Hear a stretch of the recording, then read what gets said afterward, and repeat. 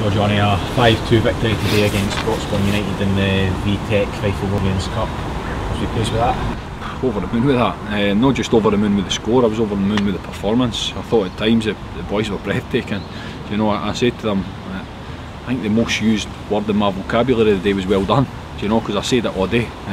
Everything we done, passages they played, defending, doing everything at a tempo like we ask. Boys were first class. Other than, do you know, if I'm being overcritical, maybe the first 5 minutes they had a couple of chances, first 15 minutes of the second half weren't quite at it like we usually are. Other than that, totally dominated the game, and I think the scoreline should have been more convincing than 5-2, and as convincing as 5-2 is, do you know, against a Super League side and a top Super League side, you look through that team and all experienced players, all good junior players, do you know, and Broxburn are one of the teams that I thought would be, and I still think they will be, up the top end of the Super League. So to go and beat them as convincingly as we have is massive credit to the players. Yeah, over the moon. Aaron Somerville got his first hat-trick for Pennycook and was the PLS medical man of the match. Just how big has he been since he came back in? Somebody's been a different player this season, do you know, and I go back to pre-season, say to all the strikers, I think you get your goals through hard work, do you know, and it's not just all the nice stuff round about the box, and it's about working hard out of possession, do you know, and somebody totally typifies that. I thought he's pressing off out of possession of the ball today was first class, and then he goes on and gets a hat-trick. So you can work hard and you can still be in the box at the right times. I think it was his second goal when he's just arrived in the box for his header.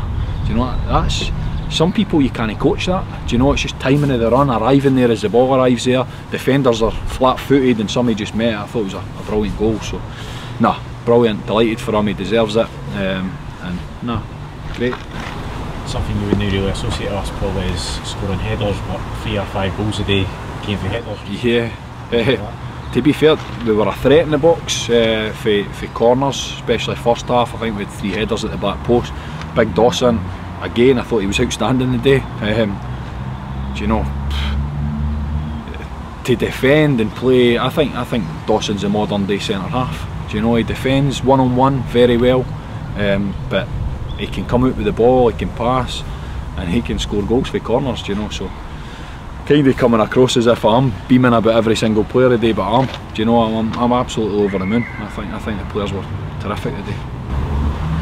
And we also had 2 cup drills this week, Brecon Vicks in the East of Scotland and Kilburney Ladeside in the Junior Cup. What's your initial thoughts on those drills? A couple of road trips, do you know, somebody told me, and I think for the 2 of them, so many miles round trip, do you know, and it's no a short trip. So no, good draws, exciting draws. Do you know what? Kilburney's a tough draw, do you know, second round of the Scottish Cup, but we'll go through there, we'll go with confidence, as they will, because they're flying at the top end of their league as well. And do you know, it's a 50-50 tie.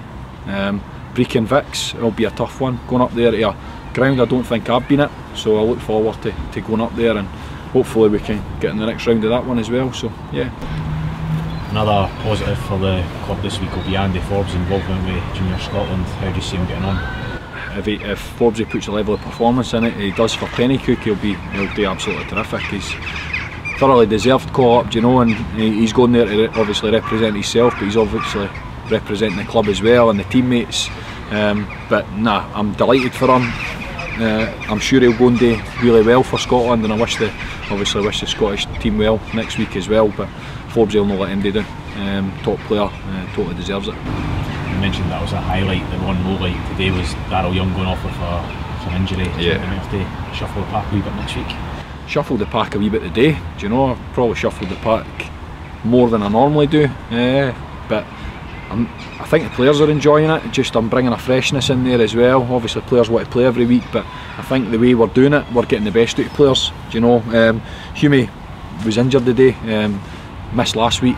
You look at the quality that we've got coming in there. Do you know, John McDonald's played the last 2 weeks at right back, so with Forbesy missing next week, John McDonald's done terrific there as well. Loombert arguably been one of our best performers all season. I was obviously afforded to give him a wee rest, so I'm looking right across the bench, and I turn round and I could play anybody. I could pick any team for the squad of players that I've got, and I would be confident I would get a performance out of them. So that's credit to the players. Do you know, they're all turning up, they're working hard, and every one of them's putting in a performance when they're asked to. So, nah, delighted with them. And it's back on league duty next week as we head up to Broughty, who had a good 6-2 win today. What's your... Broughty seem to have picked up, I think, the last few weeks. Got a new manager, so they'll fresh lease of life, do you know, and that'll be tough. We've always found it tough going up to Broughty. Always we got beat up there, we got done with a corner, I remember, and it kind of still hurts. So hopefully we can go up there, cut out any mistakes, and try and get the 3 points. Do you know, but we just need to take it week by week, and obviously Broughty's the next game, so we'll be fully concentrated on that one and preparing properly. Thank you, John. Cheers, Dougie.